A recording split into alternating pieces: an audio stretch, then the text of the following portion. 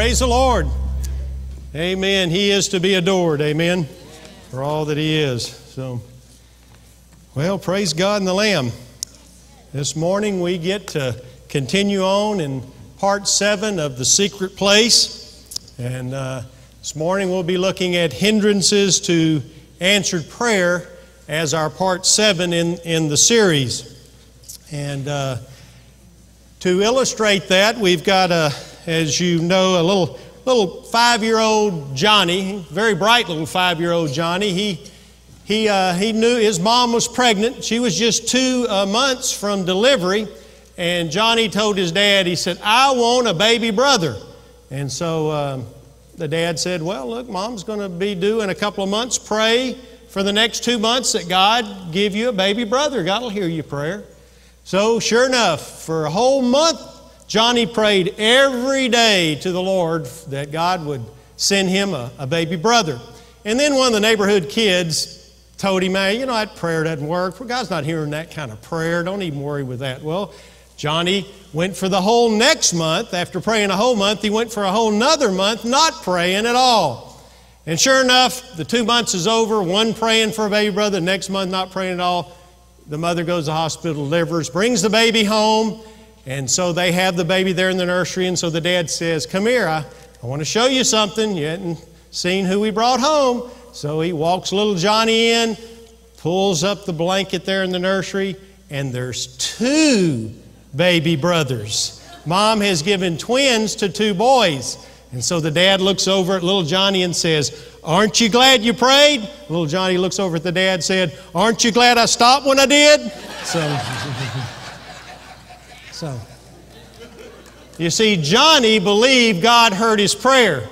Matter of fact, he thought he better stop or God would have heard his prayer even more. But there are certain people who are praying and God's not listening. I know you see the bumper sticker, "God listens," and He does. But there's sometimes He doesn't. Because there are some hindrances, not only sometimes He just doesn't hear, sometimes there's just other kind of hindrances that the Bible directly speaks about that we need to listen to this morning. Because we sure don't want to be talking and Him not listening. And you may wonder how important, of course every sermon's important, but how important is this to pay attention? Well, let me say it this way. Let's say that this morning, either your home phone or your cell phone either went completely out or it was so bad you couldn't even hardly understand what the other person was saying. You just had a lot of static or interference on your cell phone or your home phone line. Let me ask you this. How quick would it be before you got that problem solved? I believe if you're honest this morning, you'd be on the phone to AT&T service on the way home from church. Come on, be honest, shame the devil. Okay, some of y'all don't think you would. Okay, you'd wait till Monday, or some of you don't even own a phone then, because that's about all there is, because you got to be honest. You like to be connected with voice and text and information on the internet. You want to be connected, and you would get that problem solved immediately. You would not wait.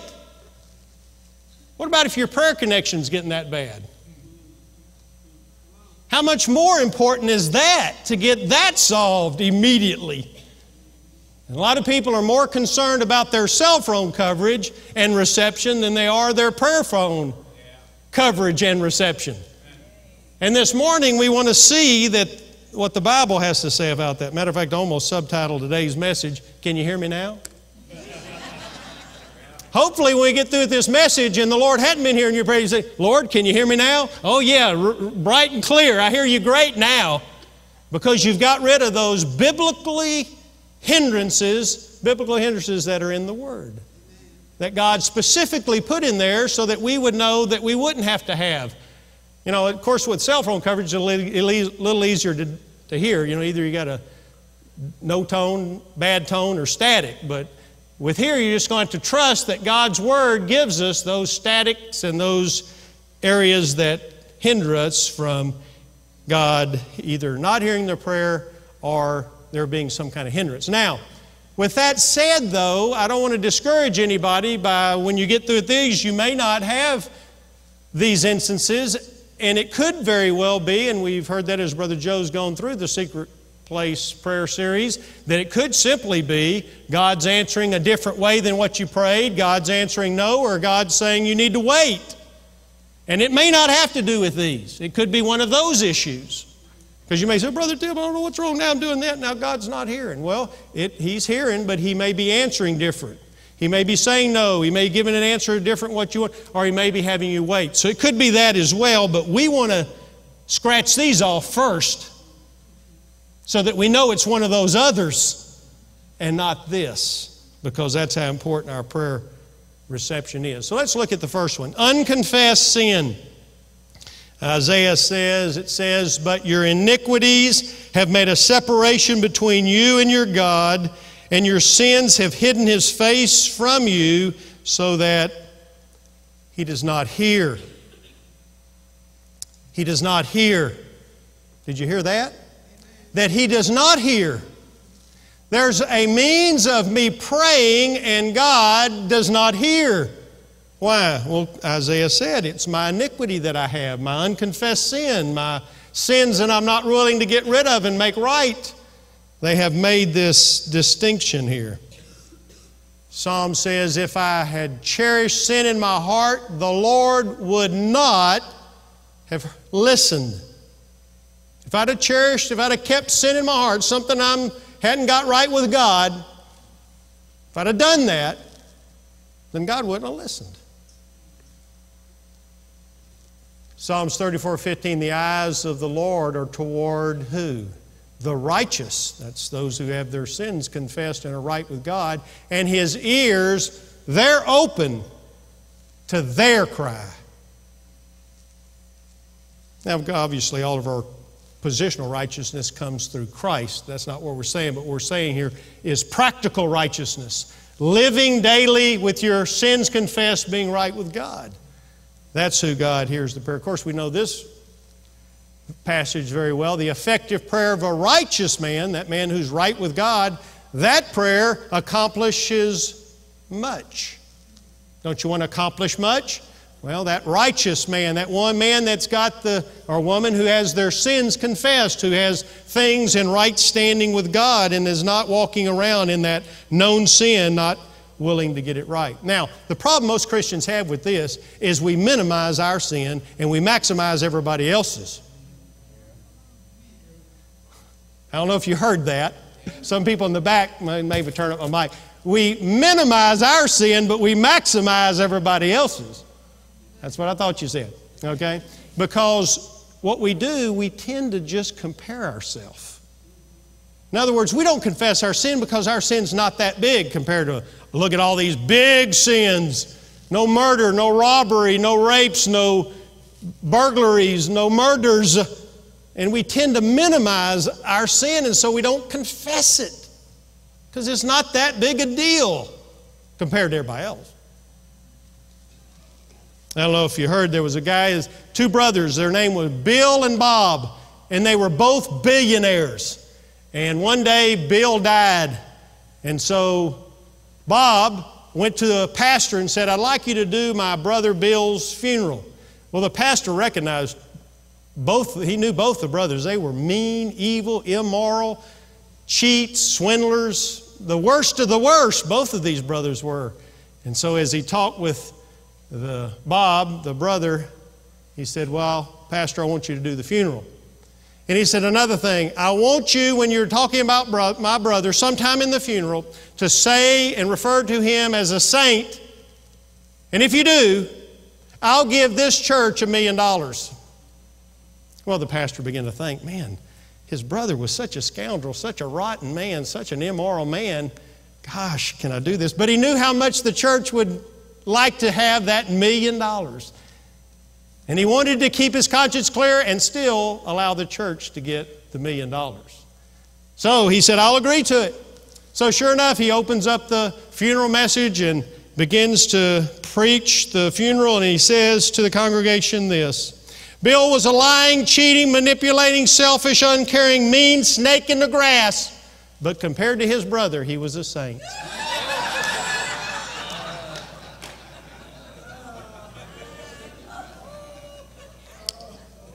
conscience clear and the church gets the million. But see, we do that. We compare ourselves with everybody else to know how righteous we are. But you only compare yourself to one person, and that's the Lord Jesus Christ. And that's what the Word said. It's a mirror. Because when you look into the mirror of the Word, that's the true mirror. You don't get up in the morning saying, man, I look awful this morning. But compared to everybody else, I don't look bad, so I'll just leave it the way it is. My hair all messed up. No, you look at what the mirror says, not what everybody else. That's what the mirror of the Word is. If you don't look in the mirror of the Word, then you're going to tend, and I'll tend to say, that's really not sin. And then I don't confess it because I don't even agree with God that it is sin. And what does God do? He's not listening. Don't look at me, that's what the Word said. Yeah, but God listens. Well, He does, but the sin's keeping the prayer line cut short. You ever been on the phone and you're talking a while, and maybe you're a big talker, and you know the reception went down, and then you're like, hello, hello, and there was nobody on the other line, and you got to call them back and say, where was I in this conversation? You don't know when I lost you.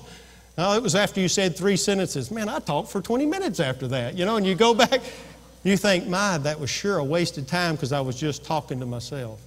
How many times people have been in prayer that way? Says he's not listening. His ears are not open to the cry of the unrighteous, that is, other than the sinner's prayer. When the sinner, you have to come to God that way. So we see in this incident that we can have our prayer line disconnected. Now, really, the rest of these 5 are all partial. There are sins. So this is a generic coverage of all of them. But the Bible gives some specifics that the Lord mentions that hinders our prayer connection with Him. How important it is to keep that line open with Him. Another one is selfishness and pride. When you ask, you do not receive, because you ask with wrong motives, that you may spend what you get on your pleasures. You ask, but you don't get. Well, there's some sort of hindrance there. Well, you ever did those little word searches where you try to look for the word? Well, I did a little word search on this one. Kind of full of something, isn't it? A little full of you. A little full of me. You, yours.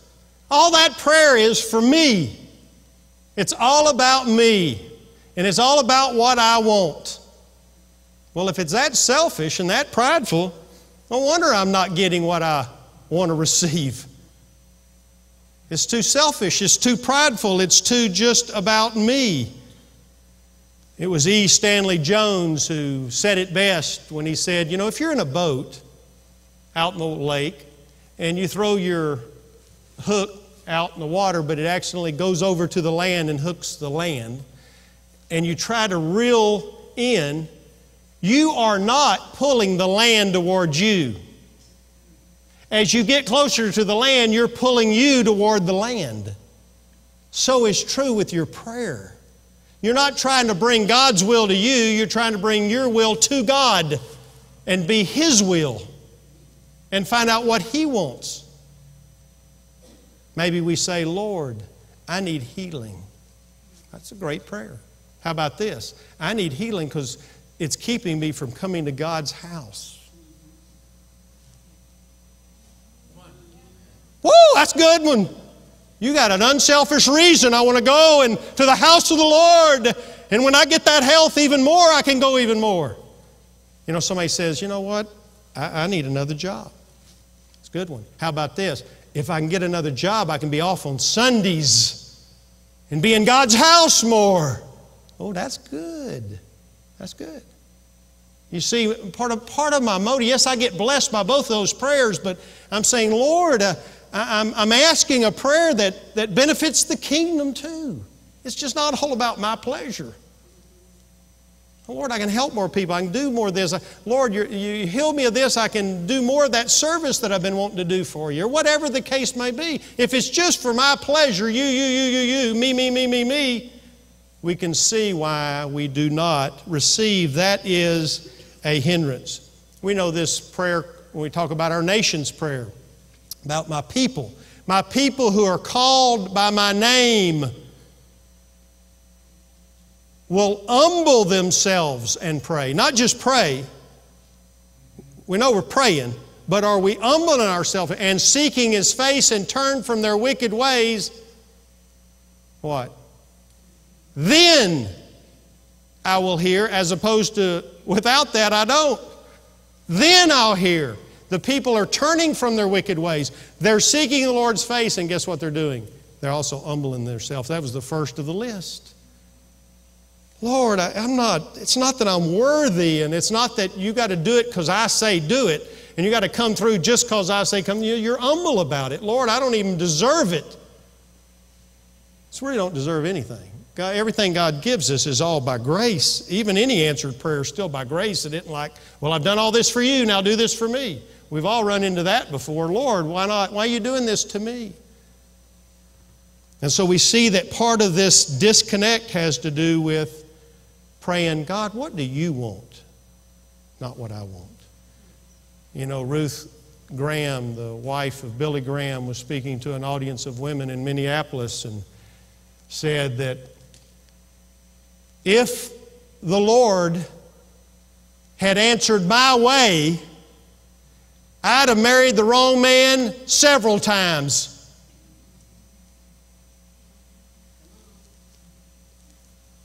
And she's glad that Lord didn't answer her prayer her way, but He answered it His way, and she got to marry Billy. Or our life would have been totally different. See, not her own pleasure, but Lord, who do you have for me? Who do you have for me to marry? What's your will?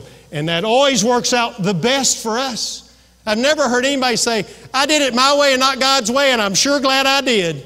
Not one person's ever told me that. If they did, I'll say, just wait a little bit. Come back to see me a little bit later because you'll definitely change your mind. Nobody ever gets testimony to that. I waited it God's way, and it all turned out better. Psalm says, O Lord, you have heard the desire of everybody. You've heard the desire of the humble. You heard their desire, what they wanted, what they prayed for. You answered. The third one is doubting faith. I know you're thinking, well, that's an oxymoron if I've ever heard one. Doubting faith? Well, that's what the Scripture says here, James 1:5. But if any lacks wisdom, let him ask God. Who gives to all generously and without reproach, and it will be given to him. Lord, I need wisdom in this situation. I need to know which way to go on this. But he must ask. He's going to ask for that. He's got to ask in faith without any doubting. For the one who doubts is like the surf of the sea, driven and tossed by the wind. For that man that has doubting faith, ought not to expect that he will receive anything from the Lord. Lord, I'm not getting anything from you. There you go right there. That may be it. Maybe that's the prayer line disconnect, that we're not believing God. Hebrews 11:6 says that we must come to Him. In order to come to Him, we must, one, believe that He is. That's the first thing. And that He is a rewarder of them that diligently seek Him.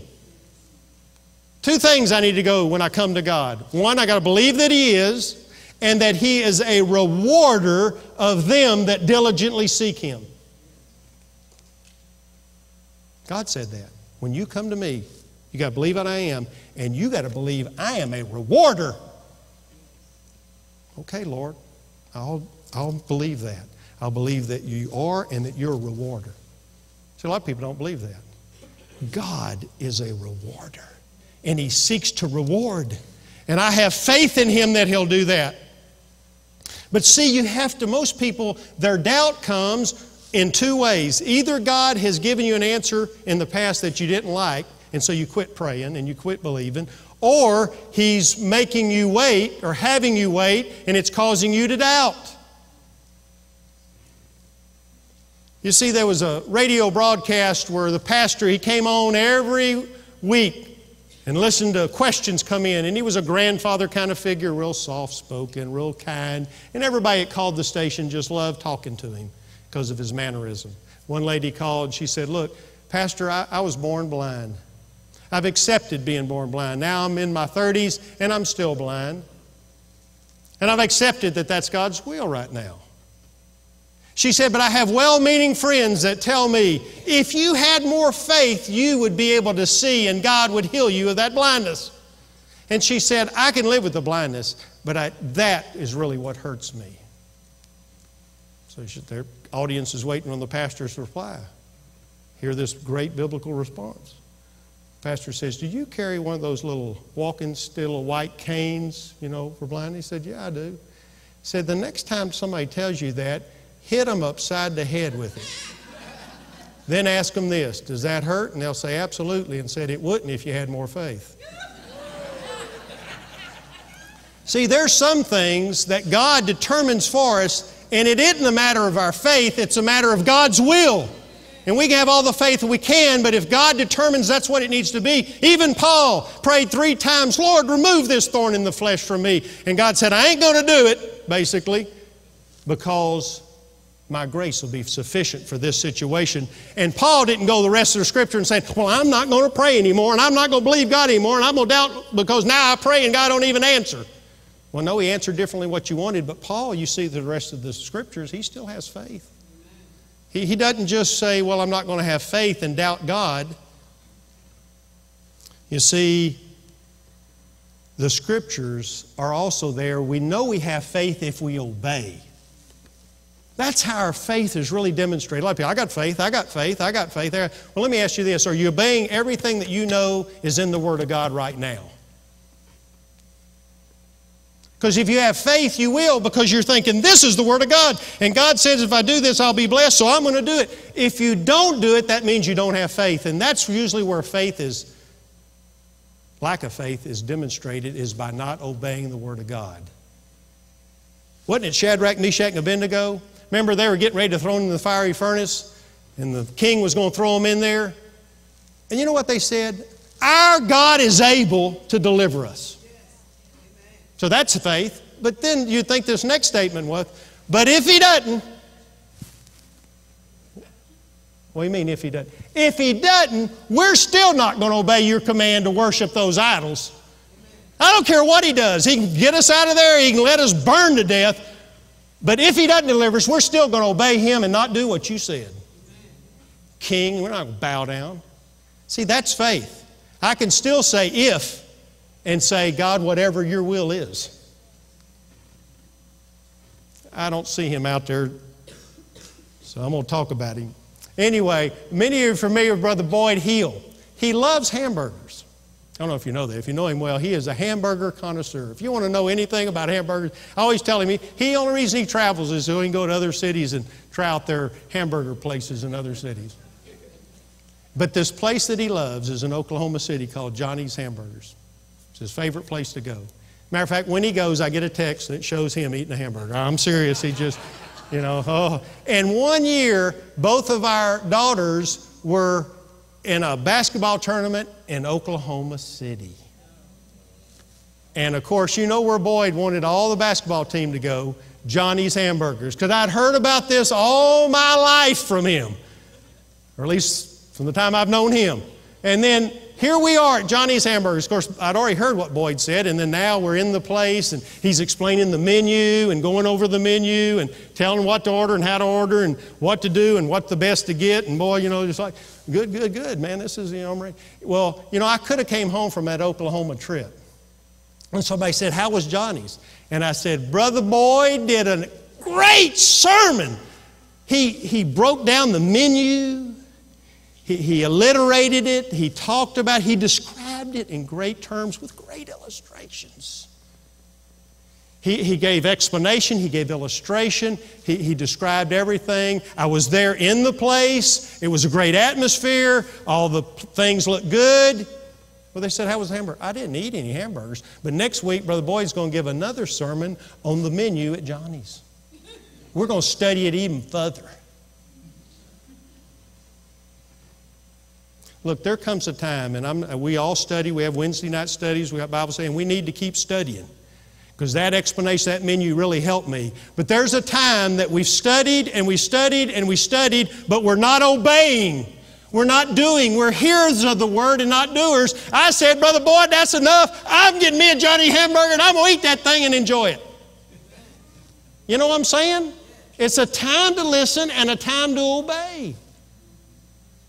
We amen the Word. We study the Word. We go to seminars on the Word. We quote the Word. That's great. But we have to obey the Word. That's faith. Faith without works is dead. That's doubting faith. The way we doubt the most is to say, I'm not obeying that.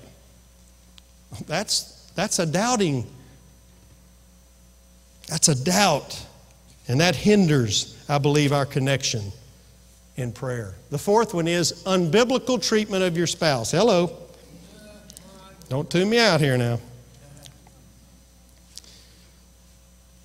It says in Peter 3:1, in the same way, you wives, be submissive to your husbands, so that even if any of them are disobedient to the word, they may be won without a word by the behavior of their wives. You husbands, in the same way, it says in verse 7, live with your wives in an understanding way, as with someone weaker. That means more frail, that you're there, not weakness in the sense they're not smart or anything like that. It's in the sense that you want to treasure them like something like China. Since she is a woman, and show her honor as a fellow heir of the grace of life. Listen, men, so that your prayers will not be hindered. John R. Rice, he believes it doesn't say it directly, but the wife, it's inferred that the wife's prayers for salvation of her husband may be blocked by her disobedience. And not only how she's behaving, she's probably also praying for the husband. That's inferred, but guys, it's pretty black and white on the Scriptures that it does hinder our prayers when we're not treating our wife in this biblical way. You say, is it a total disconnect? It says hindered. That's enough for me. I don't want anything to hinder my prayer. At the very moment I need a prayer answered, I want that prayer answered. I want it heard. I don't want any hindrance. And so there we've got to take note that, Lord, we want to make sure that things are not hindered in your kingdom and in the prayer that we would have. Are you treating your spouse in a biblical way? I believe it boils down to, if we're not, I believe there's great hindrances. Tony Evans believes 1 Corinthians 11:10 also is a hindrance there. We won't have time to go over all that, but I believe it's pretty clear that we need to make sure that we're in biblical obedience in the way we're treating our spouses. Especially here it goes, guys, for us. It's very clear. The next one is stubborn idol worship. I know some of you are saying, well, those others kind of beat me up, but praise God I don't do this because I don't have one of those statues in the backyard. Well, we're going to talk about that in just a minute. That's not necessarily what it is. It is an idol worship. It's not the one that most people do here. Jeremiah says this, though they will cry to me, I will not listen to them. This is God speaking. Then it goes on in verse 12. Then the cities of Judah and the inhabitants of Jerusalem will go and cry to the little g, the gods to whom they burn incense. That's their idols. But they surely will not save them in the time of their disaster. Let me explain. What is idol worship? It's really just two things. It boils down to, is there anything more important in priority and in reality in your life than God? I'll say it again. Is there anything greater priority in energy, in time, in devotion, in priority than God? If it is, whatever that is, that's your God. Because you've made something higher. Look, if God's not first place in your life, you've not placed God as God in your life. For God to be God in your life, He's got to be first place. Because whatever you bump ahead of Him, that's your God.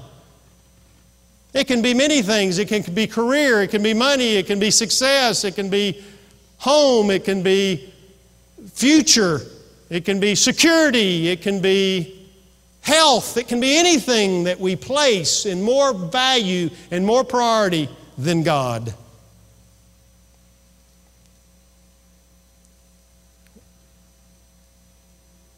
And you know what?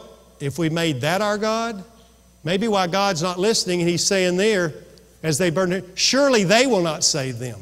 In other words, cry to them. If you've made money your God, and money's more important than God, and you get an emergency, say, "Dear money, save me." And you say, "Oh wait, money won't save me here.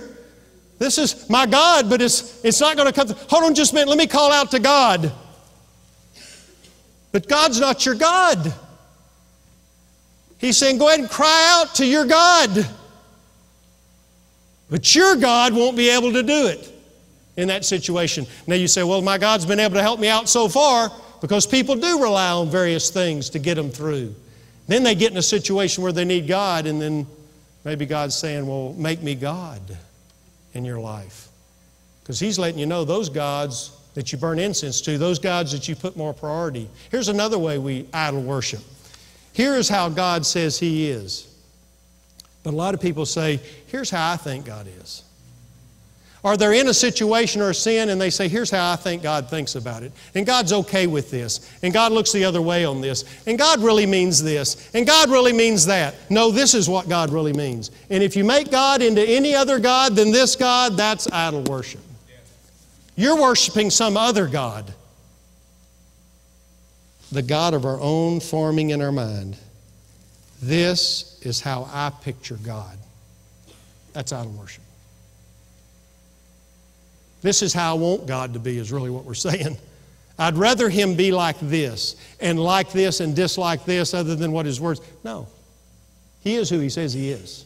And I have to worship Him either like that or go worship my idol of Him being the God that I want Him to be. Right? This is who He is. And this is the only way we can worship Him, is who He really is. And so it's clear that these people were not having their prayers heard, because look what happens in verse 14. Therefore, do not pray. Ooh, you don't see that very often in the Bible. Do not pray for this people, nor lift up a cry or prayer for them, for I will not listen when they call to me because of their disaster. I'm going to listen. They go call on their gods, the ones who they really truly worship, because I'm not going to listen. Wow. I mean, if I have these gods, if I don't really prioritize God, if I'm trying to make God into somebody He's really not and worshiping Him the way He really is, that's going to hinder my prayer. No telling how many prayers don't get anywhere. Because people are experiencing this, and God says, you can go to your God for that. And you'll find out your God's not going to answer. Zechariah says it this way. But they refused to pay attention, and they turned a stubborn shoulder and stopped their ears from hearing. You ever done that? You know, you see something in the Word, and it's like, I'm not going to pay attention to that. And what you do, you turn that stubborn shoulder and say, I'm not going to listen to that. I don't want to hear that. I want to hear that. Change the subject, Pastor. Change the topic. Flip over another chapter of the Bible. I don't want to hear that. So he said, you're not paying attention to what I'm saying. Does God still speak? He speaks through His Word. Even today. He's talking loud and clear. Every time you read a scripture, He's talking. And God said, these people, they're not paying attention. They're turning a stubborn shoulder and they're clogging up their ears. They don't want to hear what I'm saying.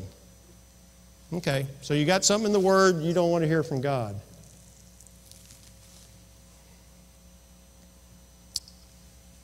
And just as He called and they would not listen, so they called and I would not listen. God speaking? Don't want to hear. Don't want to hear that. Dear Lord, oh, I can speak and you not listen, and then you speak and you want me to listen. So I'm not going to listen. Who says that? Says the Lord of hosts. Yeah, but that bumper sticker says God. Well, He does. And we see many instances of that. But there's times, according to Scripture, He doesn't. And we got to say, Lord, is that the reason? Maybe my prayers are not being heard. If your word said it, I have to believe it. And then the last one, being unmerciful and unforgiving. Being unmerciful and unforgiving. If a man shuts his ears to the cry of the poor, he too will cry out and not be answered. And I know we have to be discerning. There's all kind of people asking for various things, and you have to have a discerning spirit. But we're talking about a person's heart here. It's showing mercy. That if people are trying to receive mercy, and we don't show mercy, then maybe we'll cry out and not hear a merciful cry. Isn't that what Jesus said in Matthew 5:7? Blessed are the merciful. That means people who show mercy. Why? For they will receive mercy. I don't know about you, a lot of my prayers, Lord, have mercy on me. I've messed up. God, don't give me what I deserve in this situation. Please show me mercy. I messed up here. Help me. Well, let's look. How merciful you've been to everybody else. Oops. Oops. No, everybody got to measure up in my book. That person didn't do this, and that person didn't do that, and that person forgot to do this, and bless God, they're getting what they deserve. Bless God. Okay, so you're going to go in prayer, and you're perfect? As you go to God in prayer, you're not cutting anybody slack, you're not showing any mercy, but then you go to God and ask for mercy. Wonder if God's looking at the mercy book. Of course, it's all in His head. Well, let's check and see how merciful you've been to everybody else. See if you'll get mercy. Oh, have mercy. We've got to show mercy to other people. Why? Because we want God to show mercy on us, and that's part. And Jesus, he says in Mark 11:25, whenever you stand praying, which you can be in all kind of postures, but look how He says it. When you stand praying, comma. What do I need to do every time I pray? Jesus said, it's comma and one word. Whenever you pray, you've got to always forgive. Comma. If you have anything against anyone, comma, so that your Father who is in heaven will also forgive you your trespasses.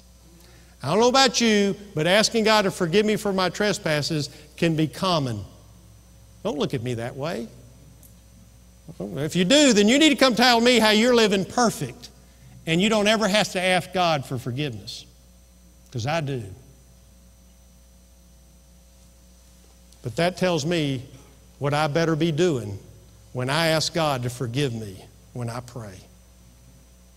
I better make sure there's no one it says there, if anyone has anything against somebody, you go make that right. The best of your ability to live at peace with all men, get it right. Forgive. Why? Because so that your Father in heaven will forgive you your trespasses. I don't want to go in prayer and say, Lord, forgive me for that. Oh, I didn't forgive them for that, did I? I didn't forgive them for that. This says so that, in order that, I've got to not let my prayer be so hindered when I pray that He's not going to forgive. I want Him to be able to say, look, you've been merciful to others. You've shown forgiveness to others. You're not holding anything against others. You see, that's showing. Yes, all of it's by grace. None of it's earned. But he shows here that I need to make sure that relationship with other people is right. Because so much of my prayer is to be right with God and to have my sins forgiven. John Oglethorpe once went to the famous pastor John Wesley. And Oglethorpe told Wesley, "I never forgive." To which John Wesley said, "Then, sir, I hope you never sin." Because if you sin, you better be a forgiver so that you can get your forgiveness. God makes it clear. You know, they say trappers in some of these jungles, in order to catch a particular monkey, they build a box. And they build this wooden box and they put a hole in it, and inside the box they put an orange. And they make sure the opening to the hole is just a little bit smaller than the orange. And they chain the box to a tree. Well, the monkey goes around, smells the orange, looks in there, sees the orange, reaches in there, grabs the orange, and when he brings it back out of the hole, it's stuck. And so the trappers go and they catch the monkey. But Brother Tim, that monkey's not trapped. He's not caught. It's not a snare, a trap where all he has to do is let go and he's free. Well, you are so smart. You already got the illustration. You didn't give me time to give it to you. Let it go. Let it go. And get free. But you hold on to it like it's some kind of prize. Ugh. I'm not going to let that go. I'm holding on to that, because if I let that go, they're going to get away with it, and they're going to think that was okay. I got it, and I'm hanging on to it for the rest of my life. Well, you're in captivity the rest of your life. Satan will come and grab you, because you are just like those trappers. They're looking for you, and all you got to do is free yourself. Lord, I'm going to let it go. I'm going to let you take care of that. If there was something done wrong to me, vengeance is mine, saith the Lord. You'll take care of it. That isn't my business anyway. Free. Not really complicated. Not only does that free you and liberate you, it also opens up this deal that now when you ask for forgiveness in your prayer, you can gain forgiveness, because you're being merciful and you can obtain mercy when called upon. What are they? Unconfessed sin, selfish pride, doubt, spousal mistreatment, idol worship, and unforgiveness. They all hinder. I don't know about you, but a lot of people carry their cell phones for various reasons, but a big one is in case of emergency, and that's not when you should always pray. But boy, when you're in that emergency and you're thinking, my goodness, right now I got to call 911, this is a bad one, and to reach for that phone and it not work. There's no connection. I don't know about you. I want to make sure these things aren't one of the reasons my prayer is not being answered. It may be Lord saying no. It may be saying I want a different answer. It may be saying it'll wait in time. And it may be all that. But I want to make sure it's not any of these, because if my cell phone's that important to get it done today, I want my prayer line in line today. Because that's more important to me. God, I'm in this situation. Lord, help me. And I sure don't want to hear this. I'm not listening. Or that line's been hindered. I want to make sure that these things are not part of my life, because it's so crucial to stay in contact with the one who has all the knowledge, all the information, all the wisdom, all the resources that I need daily, not just in an emergency. I need it all the time. Lord, help us that our prayer lines are not hindered, cut off, or disconnected. Let's pray with every head bowed and every eye closed as you stand to your feet.